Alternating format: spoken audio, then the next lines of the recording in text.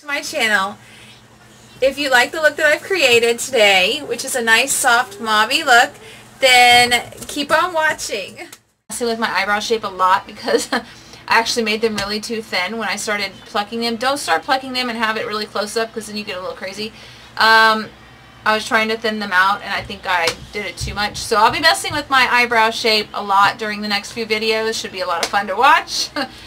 But anyways, I have a couple things that I want to go ahead and review and look over, and you're probably going to hear my daughter running around in the background because she doesn't have school today. So this is going to be a really fun video. I'm going to go through the Colourpop You Had Me at Hello. This is a beautiful palette. As always, Colourpop usually never disappoints me with their palettes. This is a very beautiful palette. It's got all the names on the back. Which does take a little bit getting used to me because I'm used to having them all written right here. But it's a beautiful palette, and I thought because I'm wearing purple, I'm feeling purple vibe. It's still winter. I thought I'll just go for a nice cool toned look, and this palette just grabbed me up. Also, I'm going to be trying out the Tarte's new highlighter that they have out. It is High Performance Naturals. It's called Goddess Glow Highlighter. I'm looking forward to trying this out. And also during this video, I'll be using the Maneater regular liner, their mascara, and their liquid liner. I've been really interested in trying this out. I also have a Bhcosmetics, two of them that I'm going to try out together. One is the metallic liquid lip, and the other is just their regular liquid lip. This one's in Samantha. And this one is in Agatha. They are both in the purpley tones, but I figured this would go probably nice. As you can tell, you can hear my daughter. What we're going to do is we're going to go ahead and grab a transition brush, a nice fluffy one, Bhcosmetics number 5. I use this one a lot for transition.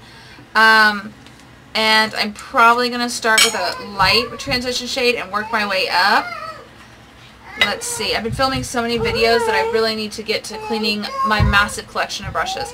So I'm going to start with, I'm actually going to start with this. It's called Fool's Rush. And it's more of a purpley pink transition shade. Instead of like a warmer transition shade like one of these, I'm going to go ahead and, as you see, I'm going to take this off the mirror. It has a mirror. I love that. That's fantastic. So we're going to go ahead and this is going to be very quick because I have a bunch of places to go today. I'm going to go eat lunch with my husband while he's at work. And I'm going to take my daughter, the little one. The other two are at school. And then we're going to go grocery shopping, or at least try to before everybody gets out of school. It's always easier that way. I really like this transition shade. It is soft enough to add depth and not look muddy, but it's got that cool tone that really is going to go well with the look that I'm achieving today. In my other video with the Luminessair, I did do their blush and some of their highlight. As you can see, still some of it there. I'm going to add some highlight on top, of course, because, you know, well, why not, right? But I really enjoyed using that. I know with more practice, it will get better. But it was actually not as hard as I thought it was going to be to use. We're just blending this out. We want to make sure it's nice and blended. We don't want to do a really crazy, like, heavy-duty smoky eye or anything like that. Whenever you're videoing, you'll notice that most YouTubers have other mirrors that we look in. We're always, like, looking at different angles and stuff to make sure that the lights are doing true to form. My daughter is stomping around. You can hear she loves wearing her boots. Okay.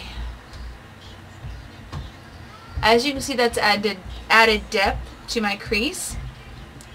So now I'm going to go ahead and use my Bhcosmetics Quick Change Brush Cleaner. And then I'm going to switch over to a more densely packed brush. This is my Morphe brush, one of them. It's got a little more angle to it. And I'm going to go ahead and dip into FBO. I don't know what that means, to be honest.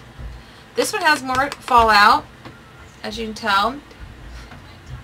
But, I mean, it never really, I have never found a product that has disappointed me from Colourpop yet. So, that's really impressive when it comes to a makeup line. Every makeup line usually has something where people are kind of like, that's not really the best product. But, you know what?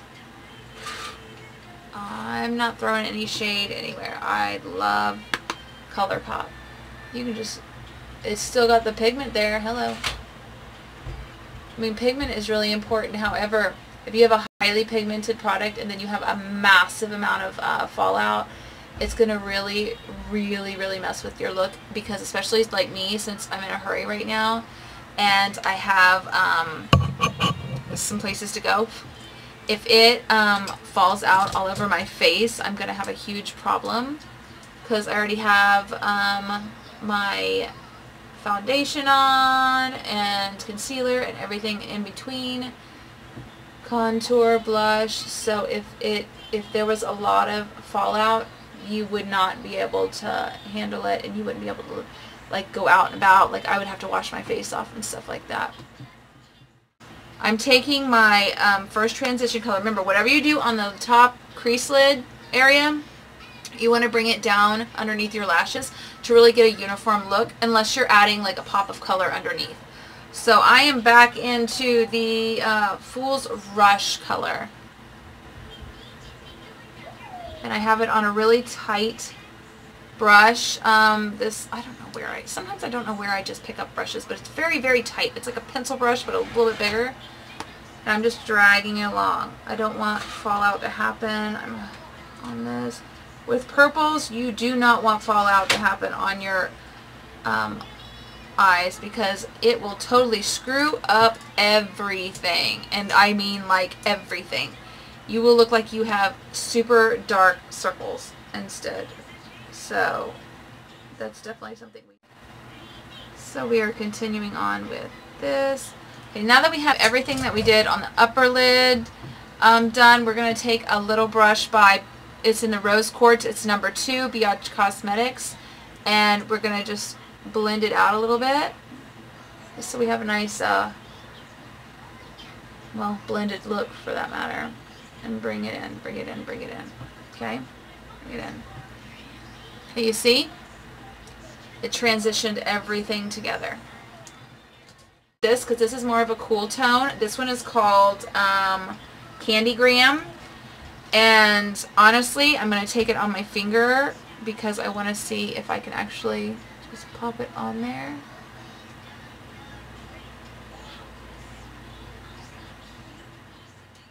Again, this is just a regular packing brush. I don't know where I got it. But I'm going to take that same color that we put on our mobile lid, put it on a brush, tap off the excess, and just pop it on the inner corner of my eye. Always want to brighten up those areas, and I'm going to pop it on my brow bone.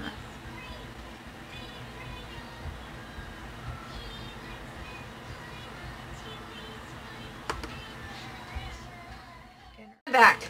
So this came in this little packaging. It's called Double Duty Beauty Tarte High Performance Naturals, and this is in the Man-Eater collection. I love that. I have not tried their Man-Eater palette. I've tried their Sex Kitten palette and their liners from the Sex Kitten line, and I really like them. So I'm hoping that these will come through. For me, there was only one mascara that I tried and I didn't like from Tarte, and it was the Tarte-goddess, I think it was called. I did not like that. I actually gave it to my mother because she likes more of a natural eye mascara. So I gave it to her. You shake it up. And I'm going to start.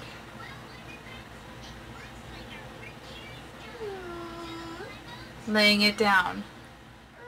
Alright, let's see if I can get this open. And then, alright, it's open. Okay, ooh. Tarte has some very interesting brushes. I've always noticed they usually have like the spiky little idea. So let's see. I guess my daughter shut the gate on my dog, or before my dog could get in, and she wasn't too happy about that. They are best of friends, I tell you what. As I've done 3 coats of that mascara. As you can see, it is definitely more for a natural look. So if you're looking for just the va va va boom boom look, this is not going to hit that point with you. But if you're looking for more natural, or you're looking for someone who likes more natural, I would definitely go with this. It's very easy to apply, and it is buildable, but this is after 3 coats, and usually if I put 3 coats of some certain types of mascara on, it's going to be like bam. Even like Lights Camera Lashes of Tarte, if you put on 3 coats of that, your lashes are like bam. So this is definitely, like they said, high performance naturals. However, the liquid man-eater one, I'm going to have to get a full size of this because this is very similar. The bristles are very similar to the LA Splash Architect liner that I absolutely love. And so this is very similar to that. They go on, with felt tips, they have a tendency to pick up your eyeshadows that you're wearing, especially if you're wearing a shimmery eyeshadow, it picks it up and then it doesn't want to lay down again. These are not felt tips. These are completely different. And these are, I've been hovering more towards these type of tips just because they lay down so beautifully and so precisely, and you can flick out a lot wing if you want to. As you can tell, I went for a more natural look. I'm not going all out today. I'm just keeping it pretty natural. And but yeah, that I really like this. But the man-eater, I think what I'm going to do is I'm going to pass this along to my mother, and I think she'll really like it, like she did the Tarteist. Now I'm going to take the man-eater regular liner, the more crayon type, and I'm going to do my waterline, my upper waterline, and I can already tell that this is very similar to the Sex Kitten one because you have to push it down to bring up more product. But, I mean, it's black as black can be, and we all know I love my black liner. So I'm just going to line my waterline. So now we're going to move on to the new Goddess highlighter. It's Goddess Glow Highlighter by Tarte. Now, this is the actual highlighter. Once you get it out, it's a beautiful packaging. It has a mirror in it. Hello, big mirror. Yes, love that. And it has beautiful, like, detail on this. I mean, that is absolutely beautiful. Now, I've heard mixed reviews on this, and I'm just going to have to go in and see how I feel about it. Again, everybody has their own feel about highlighters and everything, but, I mean, I wanted to give it a go and have my own personal experience with it and not have anybody else really influence me on what I was... So what I did was I went in with my highlighter brush by e.l.f. Now everybody knows I use this all the time. I use this or a fan brush. It has a very more natural type glow, which is nice, especially being on top of the other one, being on top of the airbrushed one. It actually really complements it and looks really nice. It's not overwhelming. It's buildable. I'm going to go ahead and hit my chin with it. I like the fact that it's a natural type of highlighter. It's not overwhelming. Maybe that's why I didn't get that very good reviews when it came to some other YouTubers. But I mean, I think it's great. It's buildable, and those of us who can't always go full out with a highlighter. I'll get my words out right in a minute. But I mean, on the nose, I mean, it just, you see that? That's very nice. And you know, it's buildable. You see, I mean, I've gone over this a few times now, and it's very buildable. It's very complementary tone. I think any tone could wear this. It's beautiful. I love it. Yeah, I'll be holding on to this one. The only thing that I don't like is it does have a bit of kickback, if you can tell on the actual mirror version of the pan. It does have some kickback, but I mean, just go like that right quick and it's done. I mean, really. That's actually really, really pretty, and it's perfect for what I'm going for today. I'm not trying to go all out, and I'm not trying to go all crazy. So I'm going to actually put that in my everyday use pile and just keep on going along with the liner. Yes, and so yeah, I really like that. I liked both of the man-eater liners. They were really great. You can hear my daughter. I know you can hear my daughter in the background. She's cracking me up. So anyways, yeah. I'm going to shut the door for a second. She's so crazy. So now we're going to move on to, I'm putting things up as I go because like I said, I am in a hurry, believe it or not. So my next thing is we're going to work with the lips. So I'm going to hurry up and line my lips without talking really quick.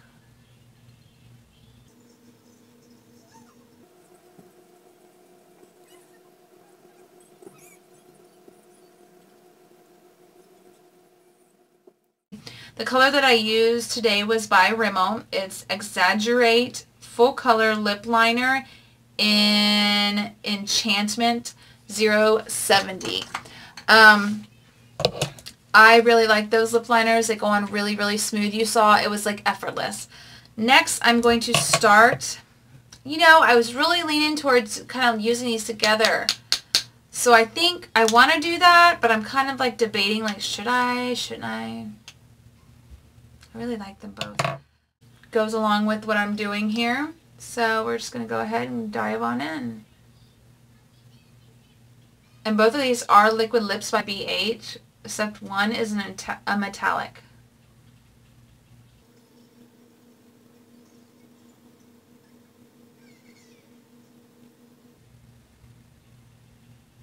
These are two colors that I've never used before, but I really like them. At least I'm really liking this one. I haven't tried on the other one yet.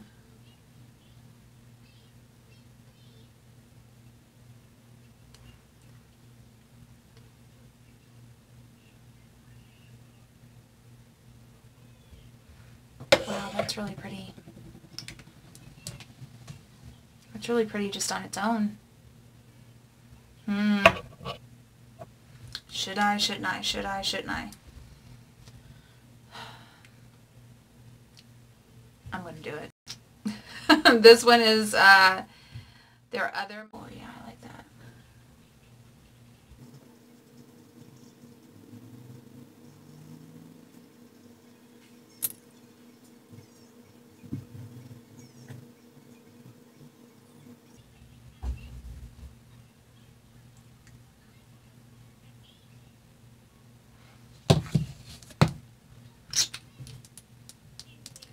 Okay, so I love them both.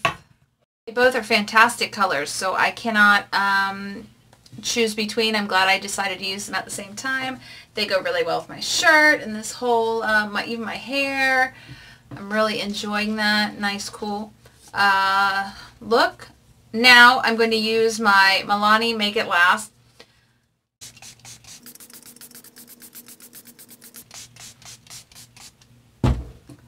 And I like that it doesn't have like a heavy, heavy scent, but there is a slight scent to it, and it smells so good. Okay, so this is my get ready with me, really quick, kind of mauve-y look. And I love it. I'm so happy the way it turned out. But as always, thank you guys for watching, and I'm going to put a link down below of my airbrush video for the foundation, because as you can see, the foundation and blush are absolutely gorgeous from the airbrush, and it hasn't even oxidized or anything, so I'm really, really impressed with that. Anyways, so I'll link that below and check that one out for me. If you like this video, please go ahead and give it a big thumbs up and subscribe to my channel and hit the little notification bell that's down there so that every time that I make a new video, you can get notified by that. Thank you guys for watching. As always, much love, and you guys have a wonderful day. Till next time.